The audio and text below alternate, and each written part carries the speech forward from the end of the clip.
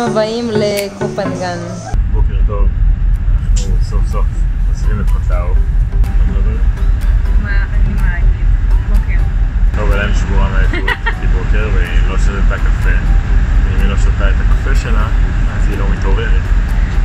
בקיצור, אנחנו ממשיכים לקופנגן. בואו נראה מה הולך להיות שם.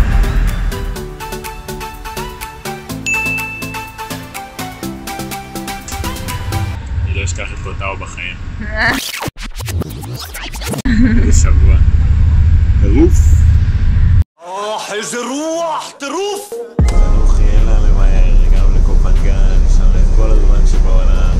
רום, על מי אתה עובד? אם זה היה תלוי בך, היית נשאר לישון באונייה, מגיע לקוסמוי. למה היא ממשיכה לקוסמוי? כן. גם זורם.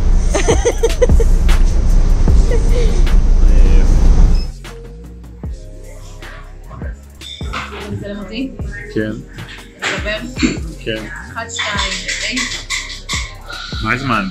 נכנסנו למסעדה שמצאתי בגוגל מאפ, עם דירוג ממש גבוה, אני רק קפה, ובינתיים אנחנו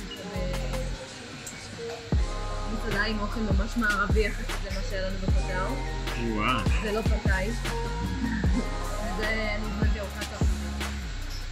נבילה לפרנס. בתיאבון. טוב, הגענו.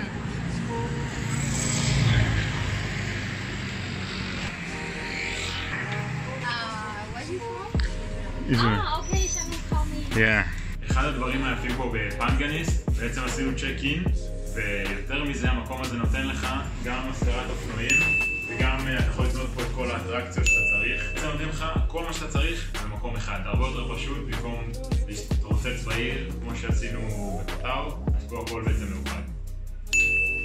יאללה, בוא לראות את החדר.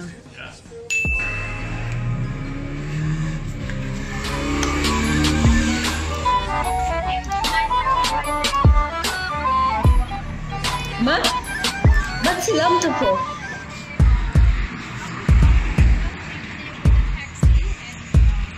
בר פתוח עד חצות, ואפשר להשתמש בבריכה כל הדבר פתוח.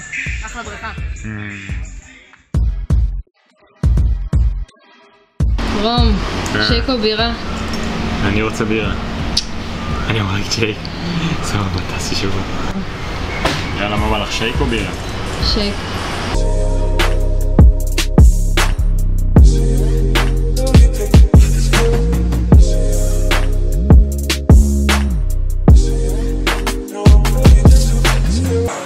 מה אתה אומר? אנחנו הולכים לגלות את החופים של קופנגן. 100. כן, נביא בירות, לא? מה בחרת לנו? צ'יפס שמנת בצל. אחרי שרום לא אהב את הצ'יפס בטעם סושי שבחרתי. וואו. לא, אתם לא מבינים, היא הביאה לי את זה, וזה הדבר הכי מגעיל בעולם. זה היה כל כך חריף, אני התחלתי לבכות. יו, יש פה אחד בטעם סושי, רוצה? לא, לא, ממש לא. טוב, יאללה, תביא, נו.